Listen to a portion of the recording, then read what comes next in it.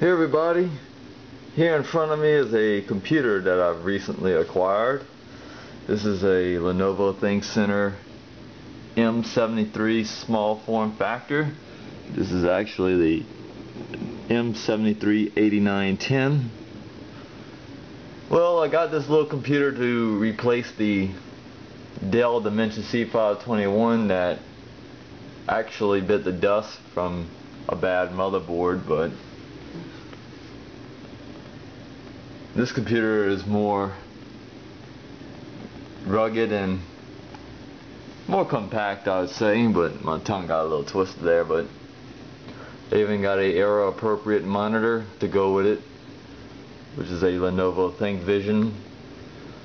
And this computer is basically around from 2010, but I will get an era appropriate mouse and keyboard made by Lenovo to try and go with this when I do a video of it up in action. But it's got two front USB ports and a headphone and microphone jack like your typical Lenovo PC does, but it's even got a functioning optical drive.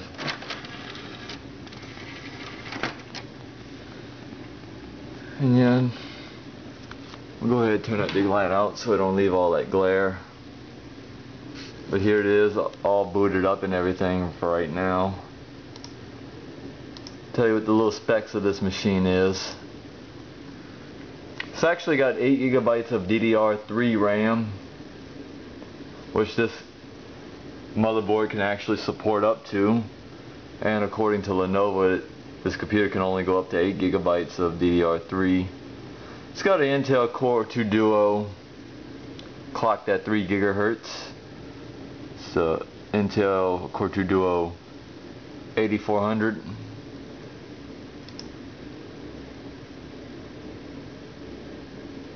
And I think we're actually running at dual channel, I believe, for our memory. And it's got your typical built-in Intel Q43 chipset graphics, or what I say, Intel Q43 Express chipset. But a lot of low-end, I would say, like some Lenovo desktop computers, like the cheaper models, would usually have the built-in graphics. It's even got a 750 GB hard drive, which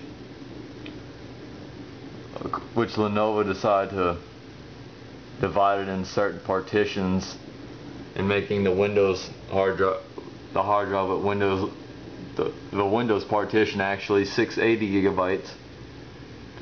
And it makes no sense why they put a gigabyte of storage. That's just a waste of hard drive space. And you got the Lenovo recovery.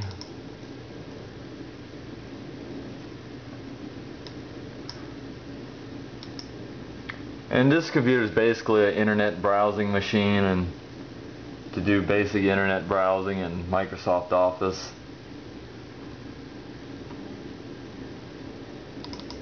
It goes on the internet perfectly fine, but I got the speakers currently turned off right now. But why bother having them on? It's not like we're playing music in the video. And I did load all the basic utilities and all the basic software that we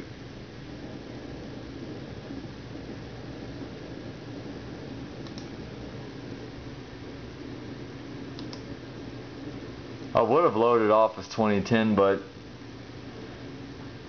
certain versions of Microsoft Office that Microsoft is starting to have problems with their activation, especially with their phone activation.